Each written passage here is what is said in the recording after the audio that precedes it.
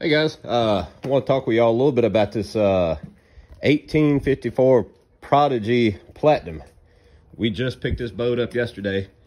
Had intended on hunting with it this morning, but we didn't make it. A little gas from the 13 hours on the road. But I just want to do a kind of a quick walkover. The boys out here at Prodigy, absolutely incredible work that they do.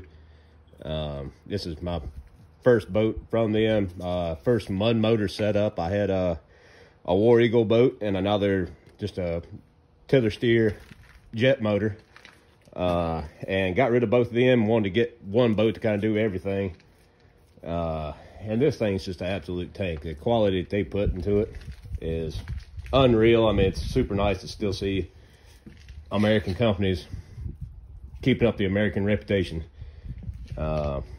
But anyhow, a couple of just sweet features on this one. Starting at the trailer. I mean, this Tennessee trailer is awesome. Absolutely awesome. Little things like that step right there has already come in handy pretty good. Spare tires tucked in there. Wheels look good. I mean, the thing's just nice and clean. So up to the boat, and we'll just kind of work front to back. White bar comes out.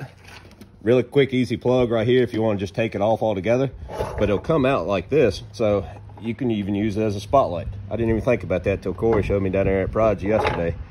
A hook in case you needed to, tow it out for any reason.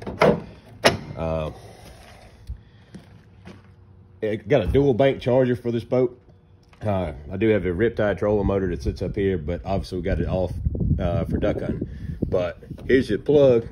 Charges both batteries, the cranking battery and the trolling battery. So that's a really nice feature. Every other boat I've had, if it did have an onboard charger, it usually only charged the trolling motor batteries. But poles for your spud poles. Like I said, I just got a riptide.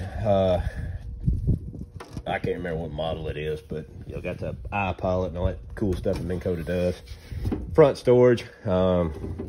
There's a charger, but everything's just super nice and clean. I won't go over a ton of stuff. This boat, nothing really fancy with it that I had them custom do outside of the entire boat itself, but everything's just nice and clean. Got a ton of room, ton of storage. Spud poles are right there tucked up under the catwalks. Got a Lowrance Elite TI sits here.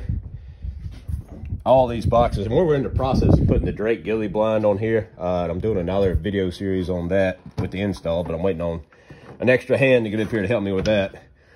But no, this is incredible. And the little stuff, like that little tray right there holds little stuff. That's super nice. Battery kill switch is in this compartment. And the devil's in the details. I mean, this thing is just so cool. But you can even see, if you slide this motor over, everything these guys are looking at. If you trim it up, you'll notice they put some of the deck in here, because that handle normally lays right there. That way it's not banging. You got two layers of the teak or whatever that stuff's called, the cushion. Keep everything from getting banged up. I did get a hammer 2-blade prop. We will be pushing some weight in this thing, but we'll see how this 3-blade works on it. Again, my first mud motor, so I don't know a ton about how these things operate. Been doing a lot of reading. Seems like if you're pushing a big load, that 2 blades the way to go, but we'll see.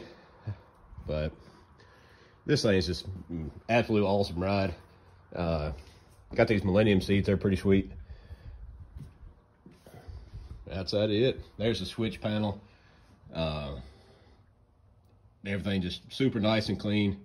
Always something I like. I mean, want stuff a mess or little nuances hanging out that will aggravate you, but this thing's an absolute tank. It's money well spent as far as I'm concerned. just itching to get it out and put some hours on it. So if y'all are interested in a Prodigy though, yeah, as far as I can tell, this thing is awesome.